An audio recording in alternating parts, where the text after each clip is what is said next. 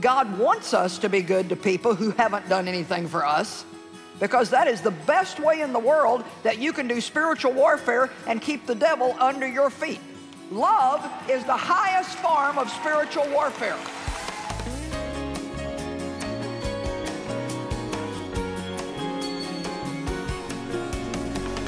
Second Timothy chapter 3. Father, we're so grateful for your word, and I pray that each of us will approach it tonight with meekness, knowing that we need all of it, that it's just for us. And I pray that your word would renew our minds and change our lives. In Jesus' name, amen. But understand this, that in the last days will come and set in perilous times of great stress and trouble, hard to deal with and hard to bear. For people will be lovers of self and utterly self-centered. Now, I'd like to say that we're only talking about the world out there and that we're not talking at all about the church or any Christians, but I think we know that there are still a few selfish, self-centered Christians hanging around. Amen?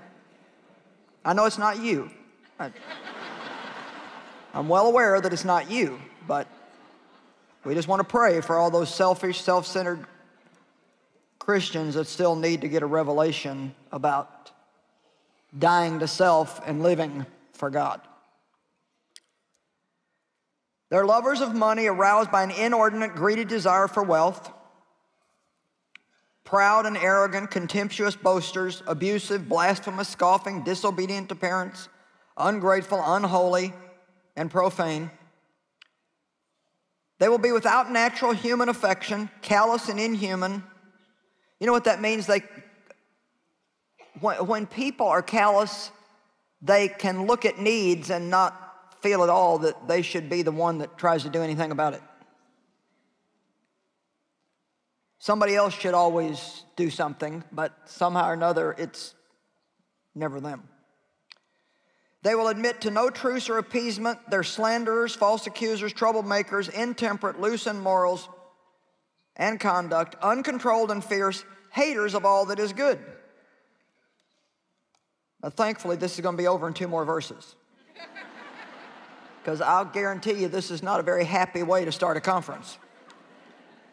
They will be treacherous, betrayers, rash, and inflated with self-conceit. They will be lovers of sensual pleasures and vain amusements more than and rather than lovers of God.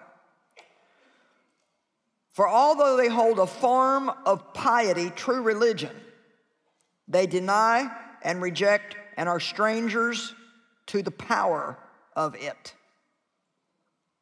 Now let's just stop right there. For although they hold a form of religion, they deny the power of that religion. Well, what is the real power of the gospel message? It's the love message. It's the one thing that Jesus said, I'm going to give you as a new commandment.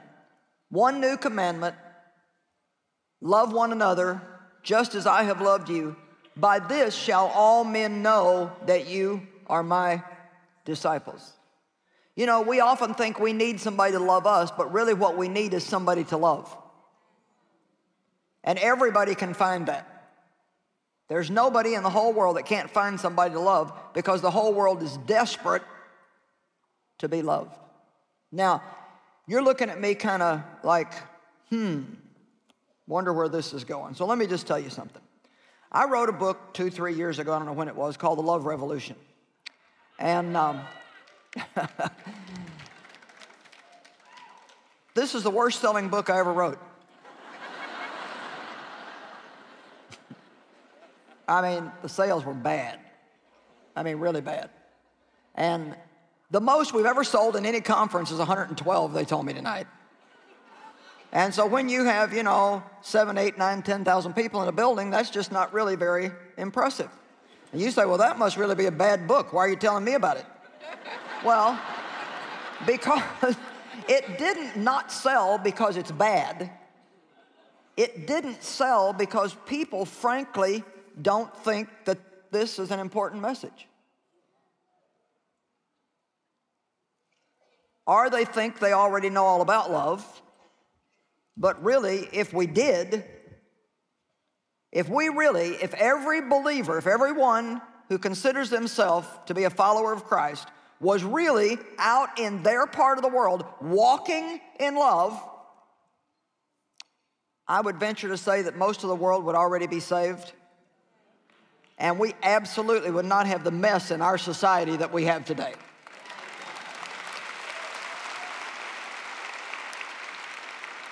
And many people today are interested in what the answer is to our dilemma in the world. And from a spiritual standpoint, I believe that the answer to that dilemma is really getting out in society and representing Christ. Not just having a bunch of dead, dry religion, but really having the character of God developed in our life, walking in the fruit of the Spirit, which the Bible says there's no law that can come against the fruit of the Spirit. You see, when we walk in love, it's impossible for people to really find anything wrong with you. They may try for a period of time, but love will melt the hardest, coldest heart. But it has to be real love. So I'm calling this tonight, what is true love? You know, there's magazines, true love, true romance. So I guess if there's true love, then there must be an untrue love. And if there's true romance, there must be an untrue romance. So the kind of love that is no good is the kind we talk about that has no action to it at all. It's just a conversation, it's just a sermon, but when it comes down to really putting it to work in our daily lives, then we back off from that. So you know what? I'm just mad at the devil, and so I'm just going to preach on love until people either get so tired of hearing me preach on it that they will do it,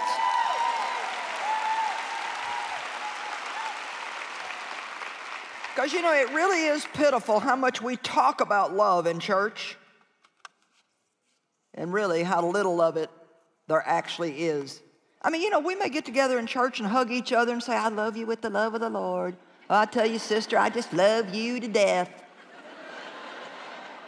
I'm like, please don't love me to death. I'm trying to live. Thank you. I tell you, sister, I just love you to death. We just say some of the goofiest things. Well, where were you when I needed a babysitter? Where were you when I needed somebody to help me move? Where were you when somebody else was trying to ruin my reputation and you could have talked up for me and said, no, you're not right about that? Come on. I'm glad that you love me with the love of the Lord, but whatever that is, you know. I mean, if we really loved each other with the love of the Lord, the kind of love that Jesus loved with, oh my gosh. I mean, if the church was that loving, you couldn't get all the people in. And I have found out and discovered that the only way that I can walk in love is to do it on purpose. I can't wait to feel like it. I can't wait to want to. I can't wait to think it's fair. And I have to study it, study it, study it, study it, keep it in front of me all the time, because our flesh is inherently selfish and self-centered. And we have to start a war with selfishness and say, I am not going to live a life where I am the only person in it.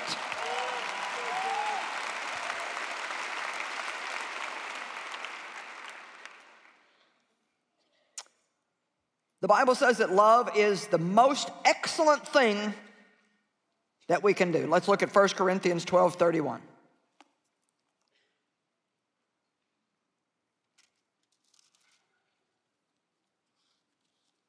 Now see, I know a lot of you came tonight thinking, hoping I would solve your problem. Well, I am.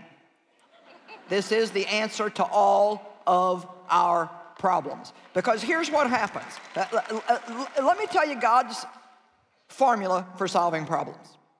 You have a problem, you cannot help yourself. However, at the same time you cannot help yourself, God will enable you to reach out and help somebody else.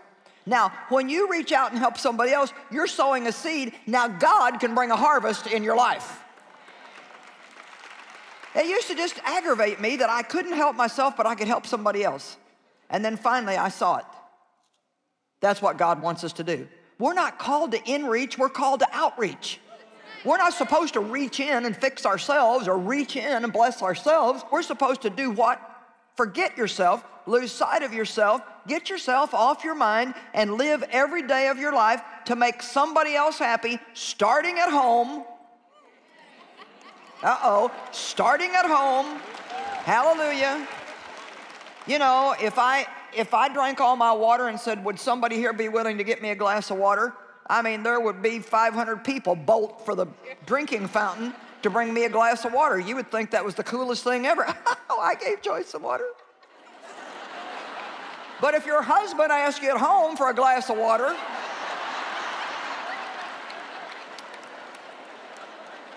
what do you think I am, your slave? Get your own water.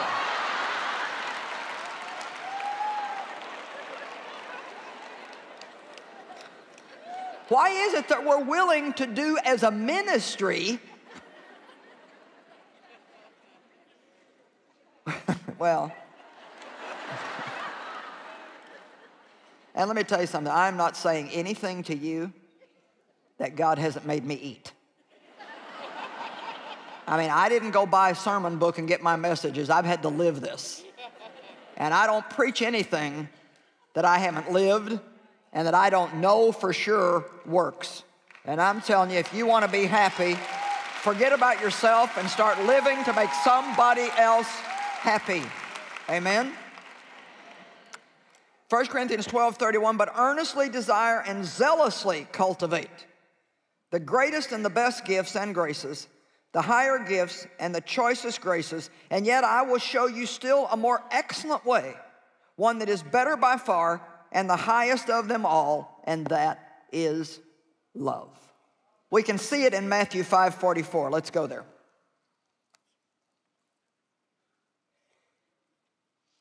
How many of you think you need this?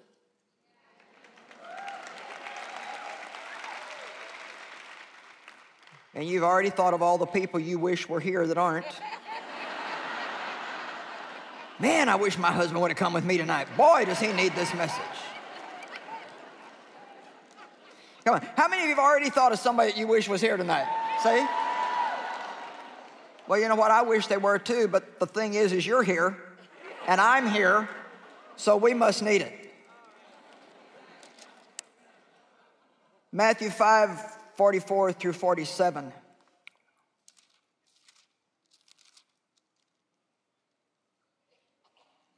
But I tell you, love your enemies and pray for those who persecute you, to show that you are the children of your Father who is in heaven. Why does God ask us to do that? To show people that we're not normal like all other people, but we've got something working in us that enables us to do things that are way beyond the ordinary. For he makes his sun to rise on the wicked and on the good, and he makes the rain to fall on the upright and the wrongdoers alike. And I love this. For if you love those who love you, what reward can you have? Do not even the tax collectors do that? And if you greet only your brothers, then what more than others are you doing?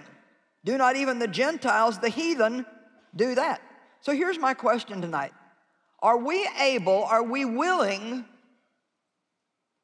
to even ask God to teach us how to love the way he loves? Because if we love the way God loves, that means that we're going to love when there's nothing in it for us.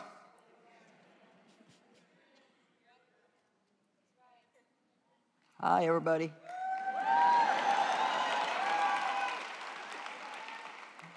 We're going to love when there's nothing in it for us, when it's just an all giving out. And I can tell you from experience, I know that it will win people to Christ, and it will win some of the hardest people to Christ that you can imagine. I'm sure if you watch my TV program much, you've heard my story about my dad sexually abused me for many, many, many, many, many years. My mother knew what was happening. She just was a very fearful woman who didn't know how to deal with him, and so she just let it happen. And so I was abused and abandoned. Later on, many years later, after I thought that I had totally forgiven, God put it in my heart that as they were getting older that I needed to buy them a better house to live in and take really good care of them until they died. Well, that was the last thing in the world I wanted to do, because the first thing that I said to God is, well, what did they ever do for me? He said, well, you're breathing, aren't you? So the point is God wants us to be good to people who haven't done anything for us, because that is the best way in the world that you can do spiritual warfare and keep the devil under your feet. Love is the highest form of spiritual warfare. If we think that we're doing something smart to stay mad at somebody and try to get revenge on them, it's the absolute worst thing that we can do for our own selves. It poisons our lives when we do that. And it's all based on feelings. Well, I feel. Well, I can tell you, I didn't feel like buying my mom and dad a house. And I started out trying to buy a cheap house, and God said, no, you're going to buy a nice house. And it's not like we just had a bunch of money laying around to go buy people houses. It was going to take everything that we had. And so I thought, well, surely Dave would tell me no. That was going to be my out. And he looked at me and said, well, if you think it's God, you better obey. And I was like, I don't want to obey. Fast forward the story to the end. Took 3 years of taking them to the doctors, making sure the bills all got paid, making sure the grass got cut, making sure somebody got their groceries, taking them to the doctor, on and on and on. And finally one morning my mother said, your dad's been crying all week. He wants you to come over, wants to tell you something. All these years, my father had never apologized to me, never even admitted what he did. And on that day, with tears, he said, I'm so sorry for what I did to you when you were a kid. He asked if we would pray with him. He received Christ. We baptized him 10 days later.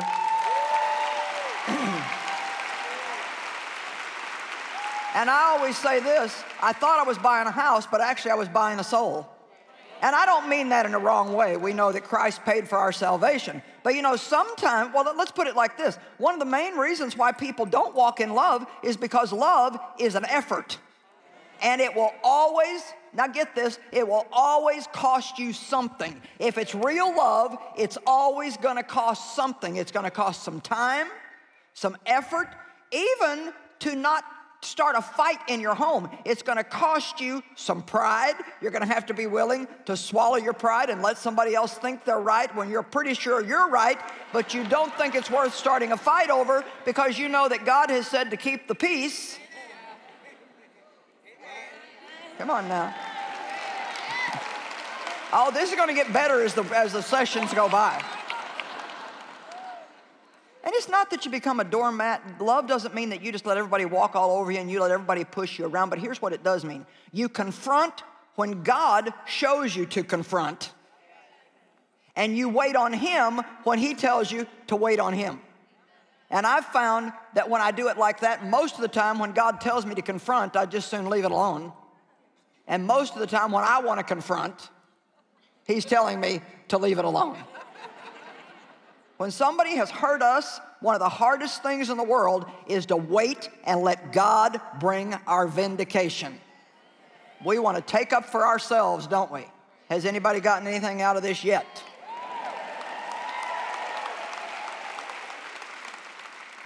Now see, if you're waiting for the other person to do what's right,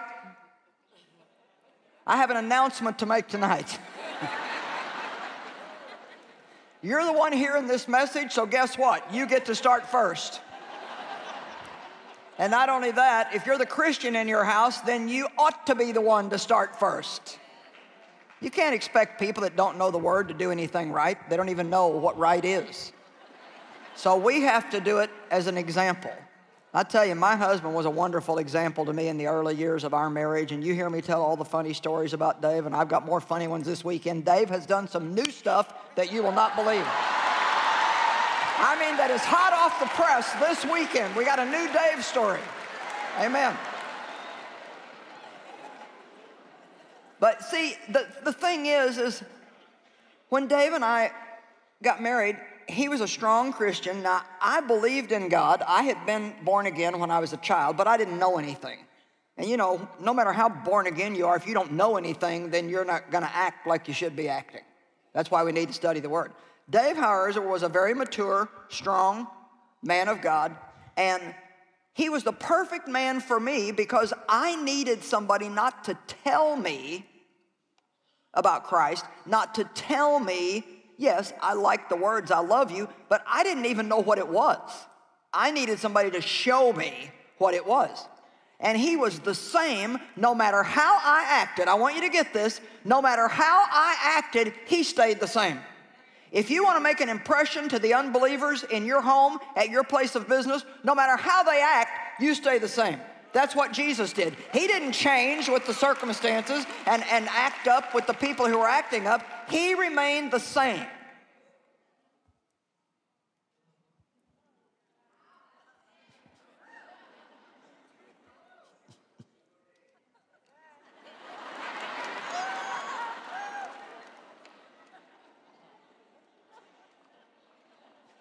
Oh, Jesus, I just want to be like you. I surrender all. See, that's what I mean about phony, baloney religion. And don't misunderstand me. I've participated in it plenty in my life, too. It's just like we learn these outward behaviors and these little Christianese words. I love you with the love of the Lord. What in the world is that? Like I said, where are you when I need you? Where are you when somebody needs to speak up for my reputation? Where are you when I need somebody to just sit with me for an hour because I feel like my guts are falling out and I'd really rather that you don't preach to me. I'd like you just to be there with me.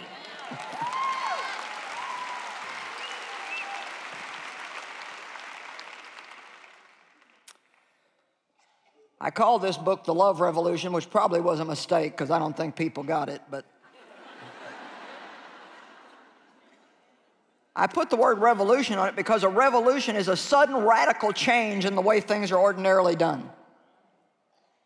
And if we don't need a sudden radical complete change in what's going on in the world today, I don't know who does. And the only thing that I think is going to really change all the hatred, the bitterness, the resentment, the wickedness, the sin, the wretchedness, the selfishness, the self-centeredness is full-on love. And it's going to take a whole lot of Christians that are willing to light their lamps and get out in the world and act like Jesus. It's not going to come through preaching to people while we do nothing.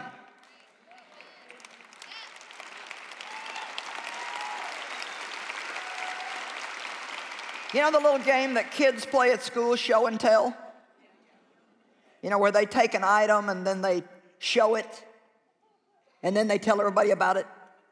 Well, what we have many times as believers is tell and no show. And we need show and tell. Once we show people the love of Christ, it's not going to be hard then to tell them about the Jesus that we love. Amen? Woo, I love to preach this message, so you're just going to have to put up with me all weekend.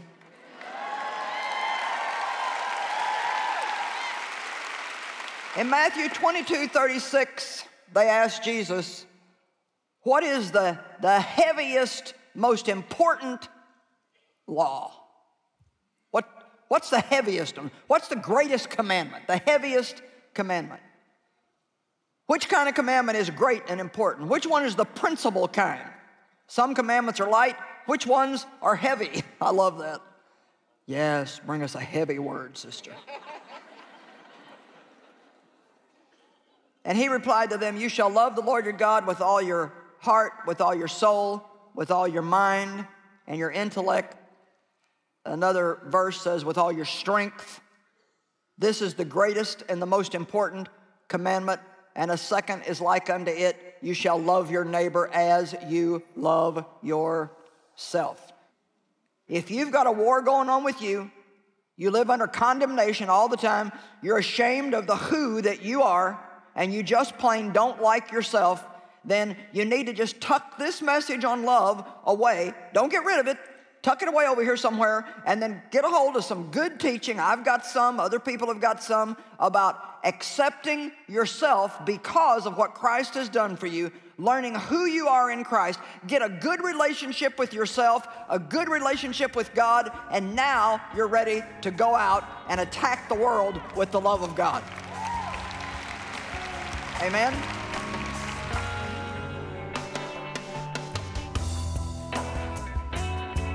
Well, the most important thing that we can do in the whole world, and something that puts a big smile on God's face, is to learn how to really walk in real love.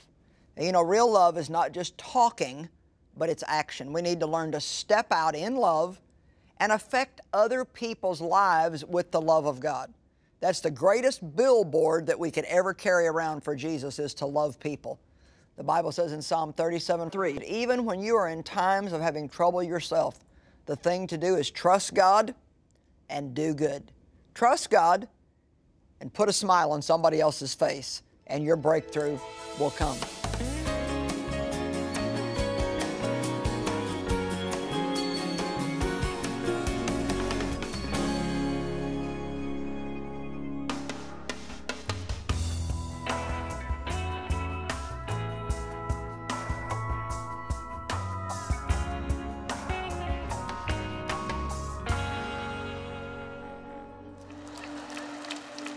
But I know that I know that I know that the Word of God is true, and that He changes lives, and He gives you a life worth living. Misschien ken je Joyce Meyer van haar boeken of van haar programma Enjoying Everyday Life. Maar wist je dat Joyce Meyer Ministries ook overal ter wereld concrete humanitaire hulp biedt? Door middel van voedselverstrekking, ziekenhuizen, noodhulp bij rampen, het bevrijden van slachtoffers van mensenhandel en nog veel meer. Deze christelijke hulporganisatie heet Hand of Hope en draait volledig op giften. Early on, Mom and Dad, really just started to realize just how full the Bible is with mandates that we're supposed to take care of the poor. It talks all the time about visiting those that are in prison and feeding the hungry and, taking in the stranger and taking care of the widow and the orphan. And so we strive to do that, and as the ministry has grown, our ability to influence and do bigger things has also grown. You know, as we travel around the world, we meet so many wonderful children that have had such desperate need in their life, and we're so grateful to be able to help them. Today we happen to be in Thailand, and this little boy's name is Somded, and he's had some tragic things in his life, but thank God, through your help, he's now living in the children's home here, and his life is looking very bright. His parents both died when he was 6 in an auto accident. And when they found him to bring him here to the home, he had had severe ear infections, which had caused hearing loss and lots of other problems in his ears. So he's had about 2 years of medical treatment on his ears, and thank God he can hear fine now. And so thank you for helping us provide homes for Somded and for other little boys and girls like him all around the world. Over Jezus vertellen en mensen laten zien dat God van ze houdt. Ja, de vele noden op de wereld gaan een mens te boven. En misschien vraag je je zelfs af of je er überhaupt wel iets aan kunt doen. Maar dat kan dus wel degelijk. Hand of Hope, de christelijke hulporganisatie van Joyce Meyer Ministries, is daar het bewijs van. Alles in één keer oplossen gaat niet. Maar wij bieden mensen één voor één de helpende hand.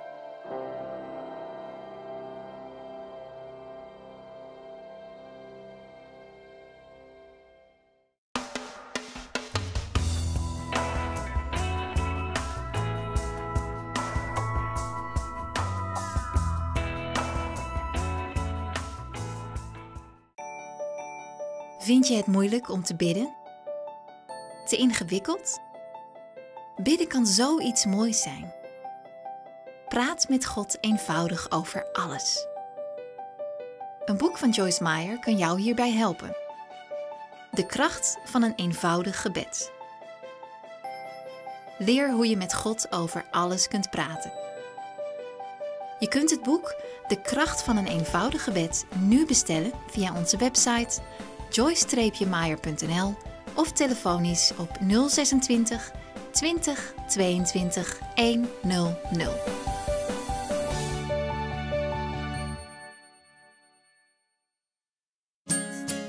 Een dag begint pas goed met een goed ontbijt. En een dagelijkse overdenking van Joyce. Nieuwe impulsen en bemoedigende gedachten die je zullen sterken tijdens je dag. Abonneer je gratis op de overdenkingen op joyce-meyer.nl/overdenking of op Facebook. Begin je dag goed. Het is het waard.